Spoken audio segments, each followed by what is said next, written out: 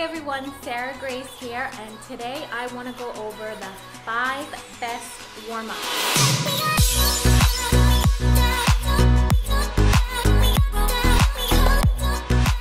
So number 1, we're going to be doing the Spider-Man stretch with a trunk rotation.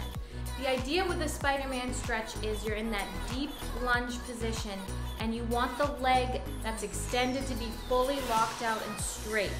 And then you want to sink that hip forward into the front leg, and then you drop the elbow down towards the floor. Really get that deep stretch in the hamstring and the groin area, and then what you're going to do is rotate.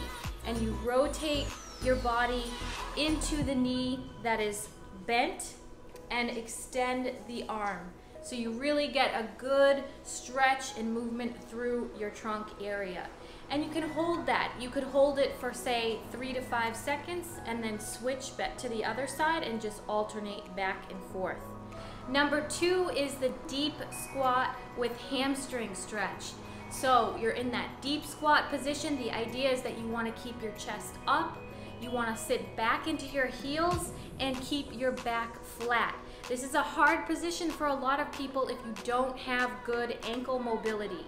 So a lot of people struggle to get into that deep squat position and not be in their toes. The idea is you want to sit back on your heels. You may need to even stretch your calves a little before doing this movement. But what you're going to do is sit in that deep squat position, pushing with your elbows against your knees to push your knees out.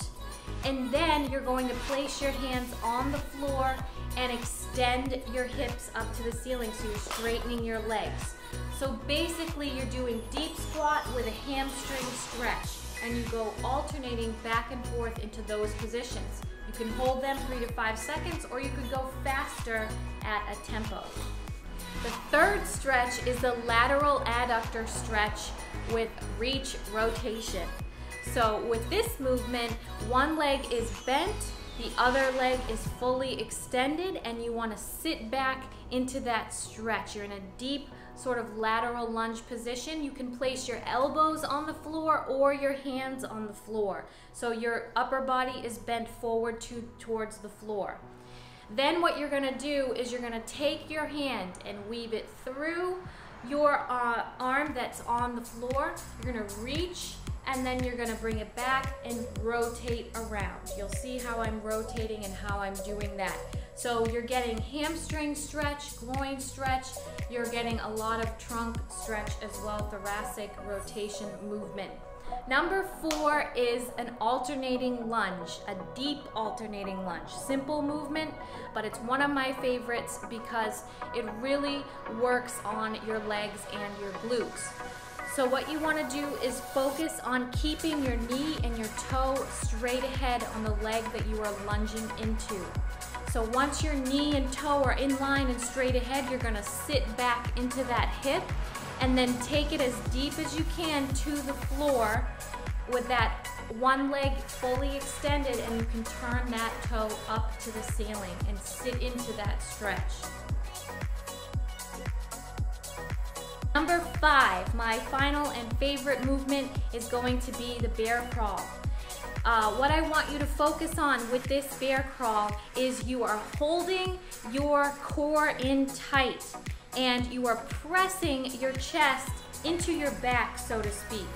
So as you are kneeling in that nice 90-90 position, 90 in the shoulders, 90 in the wrists, and 90 degrees in the hips, you want to think about pulling your rib cage into your back, your upper back, and keeping your abs pulled in and tight and activated. And then you're going to take your steps, your crawls. You'll see how I do it. This is a really good movement to activate and work the core, as well as, you're getting your wrists warmed up too. So a combination of all of these movements makes for a really awesome warm-up. And if you want to make them a little faster tempo, it can become even like a workout for some people. So that covers it for my 5 best warm-up movements. Give them a try and let me know how they work for you. As always, thanks for watching. Make sure you subscribe to my channel, share this video with your friends, and I will see you guys soon.